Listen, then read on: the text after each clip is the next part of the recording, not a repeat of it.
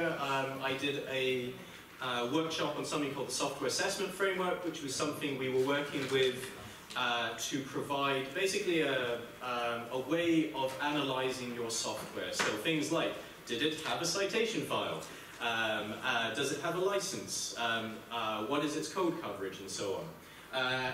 And in the year since then, a lot of things have changed. The main one is that a whole load of other people suddenly realized they were doing the same sort of thing, and we came together under the Linux Foundation as something called the CHAOS community, Community Health Analytics Open Source Software. And one of the things that's coming out of that is that they're doing two strands of work, both trying to create agnostic metrics for measuring software health and creating open source tools for letting you measure that. But the thing is, we are doing research software, and some of the things that we are asking for are slightly different from things that more generally open source projects are trying to do.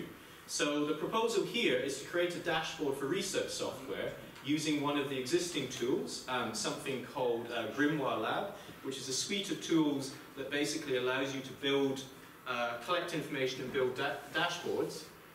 So here's a good example of one from the Linux Foundation. It's got loads of lovely stuff.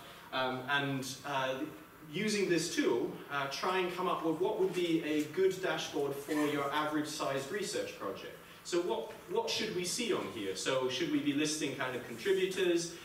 Should we be looking at things like bus factor, or the two new ones I've learned, elephant factor and pony factor?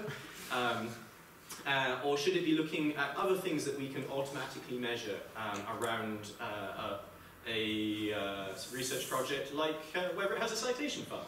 So yes, so this is basically using an existing tool, the Grimoire Labs dashboards, to try and create something which is more specific to research.